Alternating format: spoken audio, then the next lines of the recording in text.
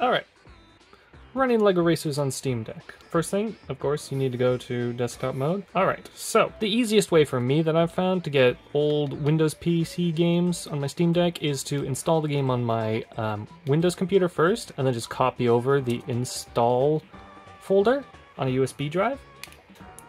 So that's what I prefer doing, but it is possible to install directly off the disk, directly onto the Steam Deck, and I will show how to do that in a moment for those that would rather do it that way.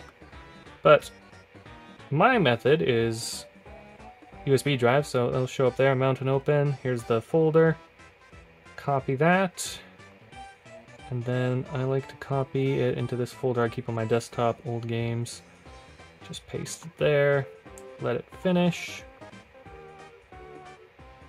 Boom, now we can eject that. And there you go, that's on there. But for those that would rather install directly onto the Steam Deck, you will need a USB DVD drive.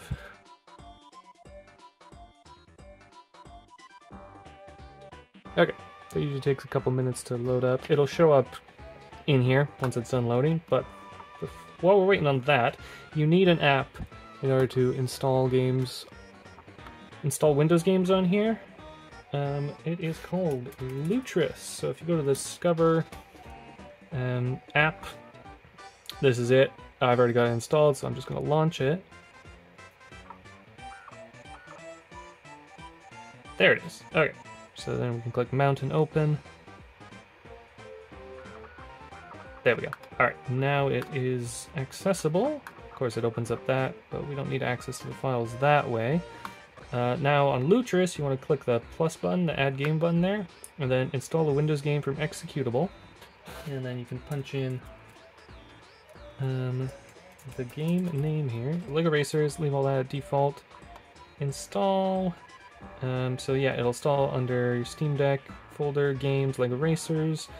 None of these matter because it's not actually going to install properly according to Lutris anyway, and I'll show you that in a moment. Hit continue, and now we want to find the actual setup.exe, which scroll down here, LEGO Racers, under removable disks, and then you want setup, yeah, there it is, setup.exe.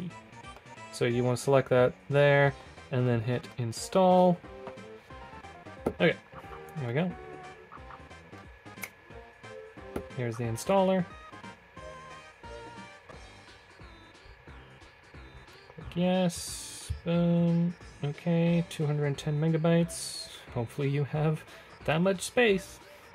I don't know. It's a pretty big game.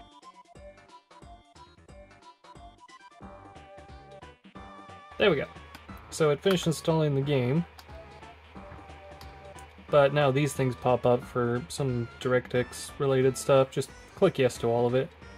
I don't know if it errors out or actually installs these, but better safe than sorry. And register doesn't matter, and finish. There we go. So then the installer closes, but then this screen just stays here. It tries to run some kind of exit code, but it doesn't seem to do anything, so you have to click abort. But Lutris doesn't think it finished the installation, even though it did. So when you click abort, you want to make sure you uncheck this box. Otherwise, it will uninstall everything it just tried to everything it just installed. So uncheck that, and then cancel the installation. And I close Lutris because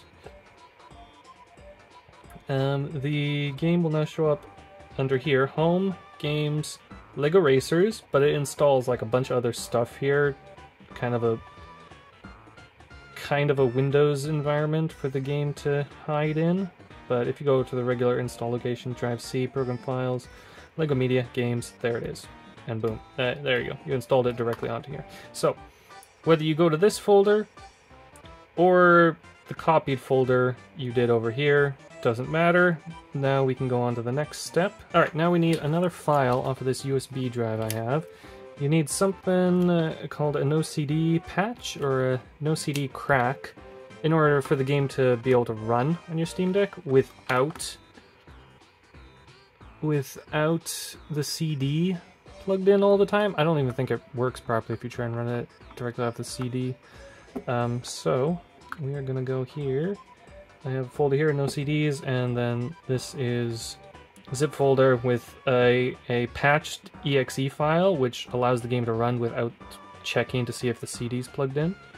So you just copy this over to your main install folder, and it'll replace the old exe file. You just click overwrite, and boom, you're good there. And now you can go here in your install folder for LEGO Racers, right click on legoracers.exe and add to Steam. And then there's two more things we need to do before we can get it working correctly. Now we go to Steam Library, and it should show up here, legoracers.exe. So you want to go to Properties, and two things, compatibility. We have to select the Proton version.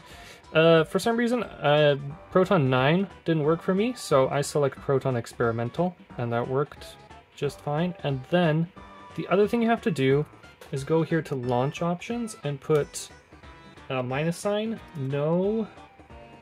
no video, just like that. This will stop the game from attempting to run the intro videos at like when the game launches, because they're broken on the Steam Deck and they will frequently cause the game to crash, so you can't even run it anyway. So that will just prevent that. It'll just skip the videos straight to the main menu screen, and boom, you're done. So now you can hit play just for a quick test run in desktop mode, and then we'll go to gaming mode. Yep, there it is.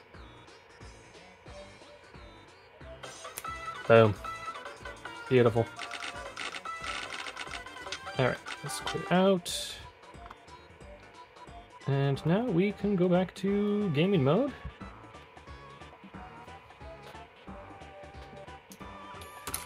There we go. And here we have LEGO Racers now. So if you want, you can go in here and name it correctly. Just like that. And if you have a plugin on your Steam Deck called Decky Loader, you can get a plugin called SteamGrid DB, which allows you to easily change the artwork and stuff. So I like to do that.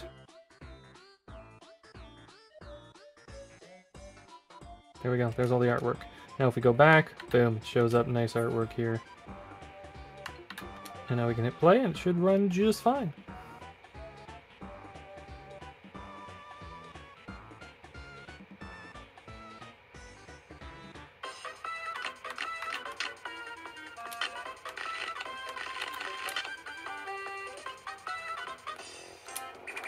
The default controls are A is accelerate, X is use power up, and then right bumper is power slide. I'm sure you can change that, but I just haven't bothered. But just to show you that straight out of the box, it is fully playable with the Steam Deck controls. You don't have to configure anything to play, but I don't like the default controls, so if I was actually going to play this seriously, I would reconfigure that, probably through either Steam input, or there is a way to configure controls in-game, but I haven't tested that, so I don't know how well that works.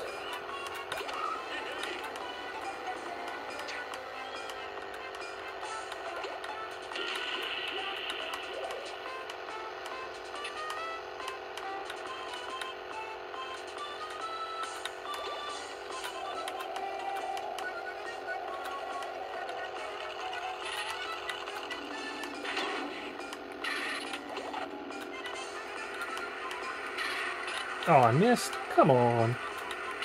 Oh man, I'm rusty. I haven't played this in so long.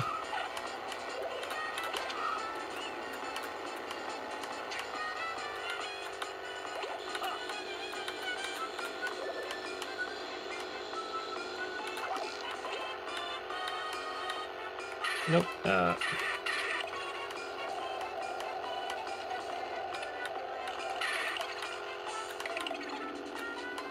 Eh, why not?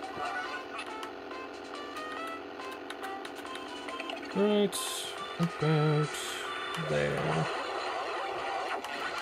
Ooh, not quite. There we go. Easy.